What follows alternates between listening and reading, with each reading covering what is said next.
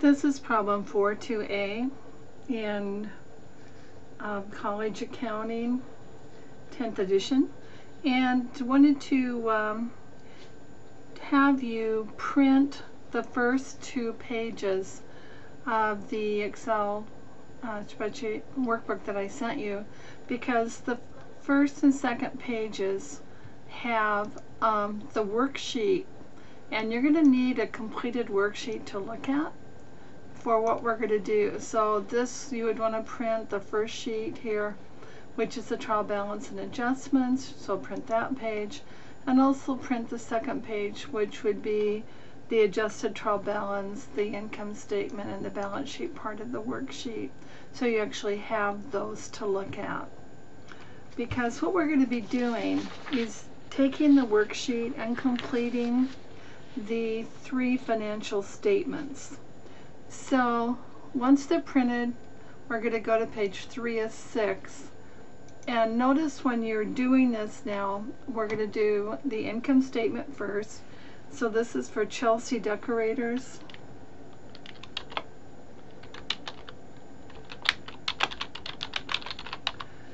And this is the income statement. And the date is for the month ended March 31 of the current year. Okay, so I'll just leave that empty. So what we're going to do in the income statement is compare the revenue account to the expense accounts. If the revenue is larger than the expenses, you would end up with a net income. If your expenses exceed the revenue, you would have a net loss for this period of time. So we're going to put a heading on this called revenue. And because of tradition, it has a colon after the end of it.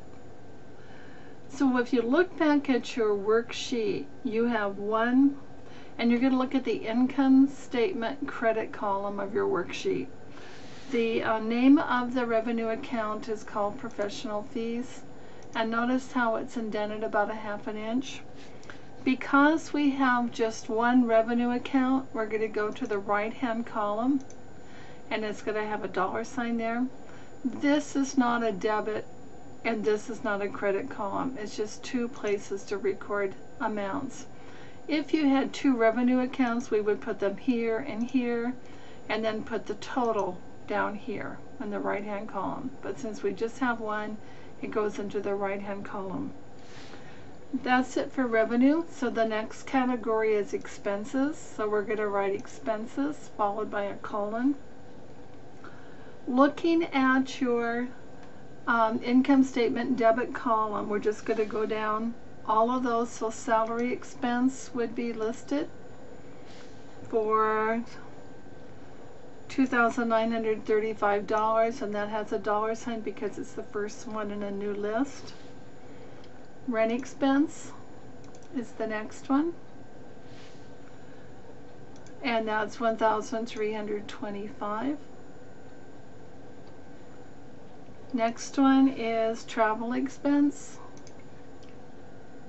for $398. Then utilities expense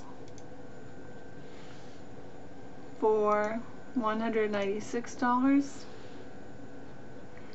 And you can always pause this video anytime if you want to catch up with me.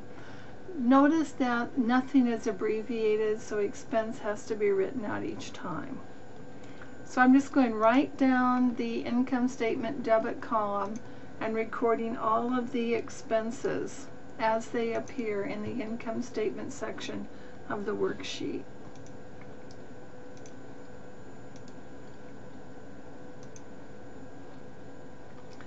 And as you can see, there are a number of expenses, such as life, right? And we're also going to get these new depreciation expense accounts. They go in here.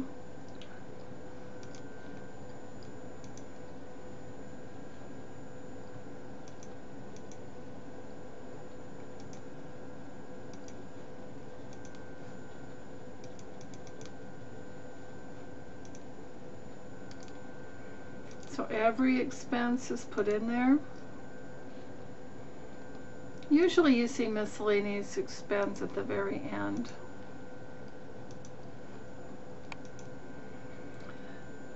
This is the last expense. So we draw a line. Sometimes you put a red line to show addition or subtraction, but for sure a single line. We're going to add all of these up and put the answer over here. So that's $8,393. And then under miscellaneous, we're going to indent a bit more and write total expenses. No dollar sign here. As we look at the revenue up here and we compare it to the total expenses, this business owner should be happy because they have a net income for the difference of these two, which is $4,196.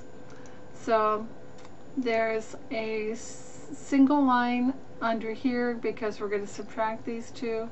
Your final answer has a double red line underneath it. And back over here, we're going to write net income. And again, if you need to pause this for a second, you can. So we have just done the first of 3 financial statements. The next one is a statement of owner's equity. So I'm going to go on to sheet 4 of 6.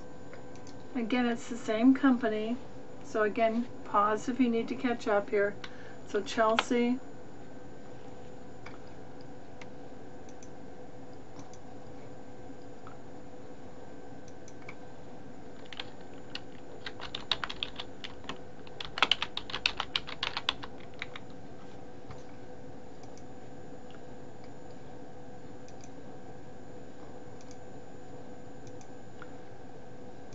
and again, it's got this date that's for month ended March 31st, 2000, and whatever the current year is. Okay, this is a business that's been around for a little while. So it did have a capital balance on March 1st, the first day of this month. So we're going to put down the name of the capital account, which is D. Chelsea Capital. We're going to show that on March 1st, it had a balance, and so you would go back and look at your general ledger account, and it had a balance of $10,672. So there's a dollar sign here. Things that affect the capital account would be additional investments and then the net income or the net loss. So during the month of March, there were no additional credits to capital. So for investments, we can just leave that off. There's nothing to record. So we're going to talk next about the net income for March. Now, if you could go back and look at the one before, the income statement, we'll know that we had a net income of $4,196 because we got that from our income statement on the previous page. Another thing that affects capital, this time in a negative way, would be the drawing.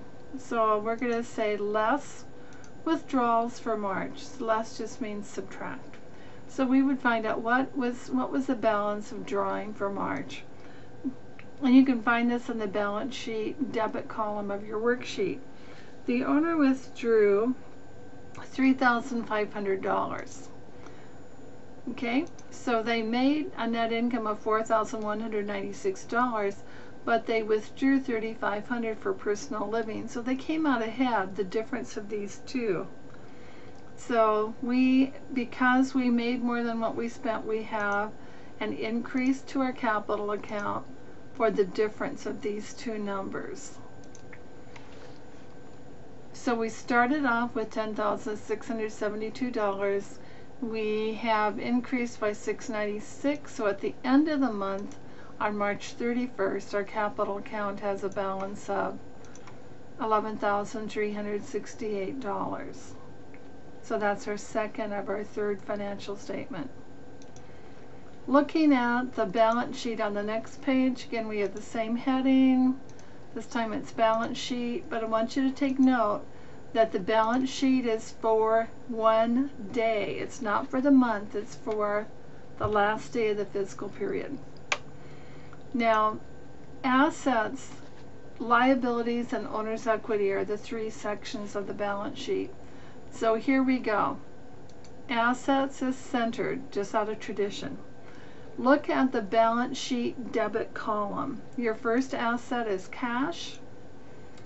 And before we used to put them over here, but now we have some assets that aren't worth what we paid for them. Cash is worth what it says. So we put it over in the right-hand column.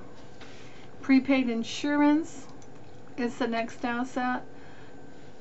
It has not been depreciated. It's lost value, but it has not been depreciated, so this balance goes there. Equipment has been depreciated. We paid this much for equipment. We have depreciated this much. This comes from the balance sheet credit column. If we subtract the depreciation from the original cost, now it is worth the difference, $1,985. Notice there's a dollar sign here, there's a line here to show subtraction, and the answer goes right here. Office furniture is the next one. It's on the balance sheet debit column. We paid $36.80 for office furniture. We've depreciated a total of $32.86, and how much it's currently worth is $394. Okay, and then we have our truck.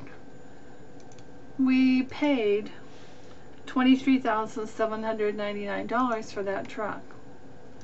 We have thus far written off $18,925.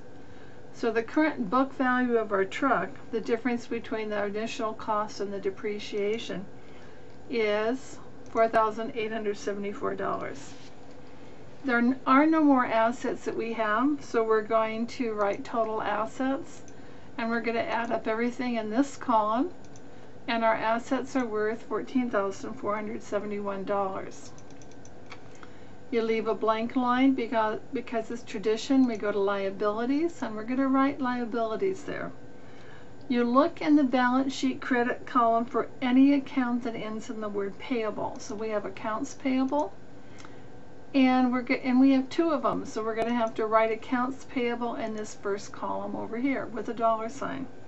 The next account that ends in payable is salaries payable. So we're going to write that down and put in that amount.